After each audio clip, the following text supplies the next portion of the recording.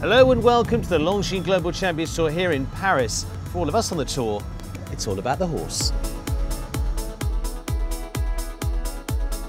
We're very lucky in our sport to have a whole group of legends, both horse and rider. And this week we're going to meet three of the very, very best. John Whittaker, Ludger Beerbaum and Rolf Joran Bengtsson. Between them, it is 7 Olympic golds, 15 World Championship medals and 29 European Championship medals to their name. But what about their three rides here this week? Legends themselves, Argento, Casall and Chaman. Between them, 29 Grand Prix wins. They really are stars of the sport. So let's meet the three kings.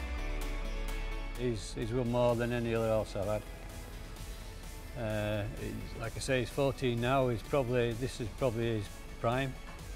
Although, you know, hopefully he'll do a few more years. But it's probably at his prime. His jump has always been good from the word go. He was a bit of a character when we first started jumping him. He had his own ideas, but he's always been really good. I mean, I think for 3 years, from a 4, 5, 6-year-old, I think he had something like 2 fences down.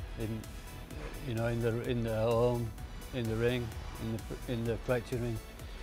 So from the word go, he's always been really careful. He's never wanted to touch the jumps.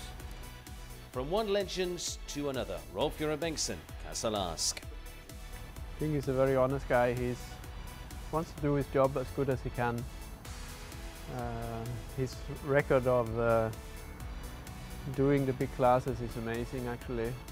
He is nearly every time been in the second round in the Global Champions Tour classes, and I think last weekend was the 15th time on the podium.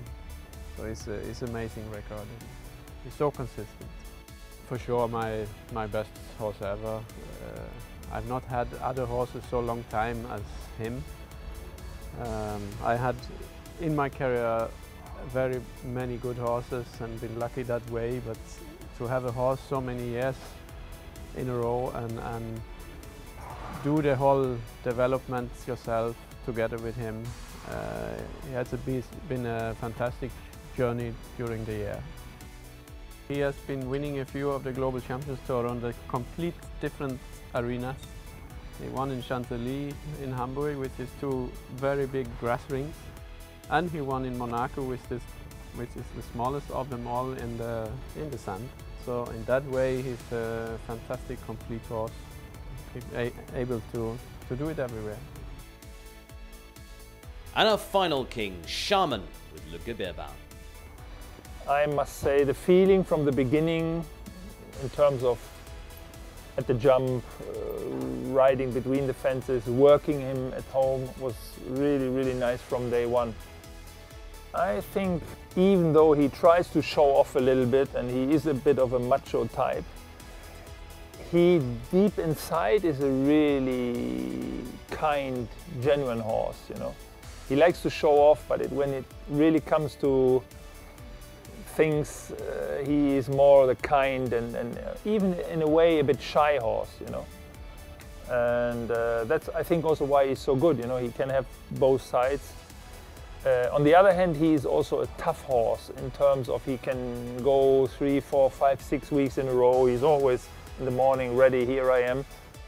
And looking back now, I must say I was really lucky, and I'm happy that I have him and had him all the time. He's done a really, really good job. Well, there's our three kings of the tour.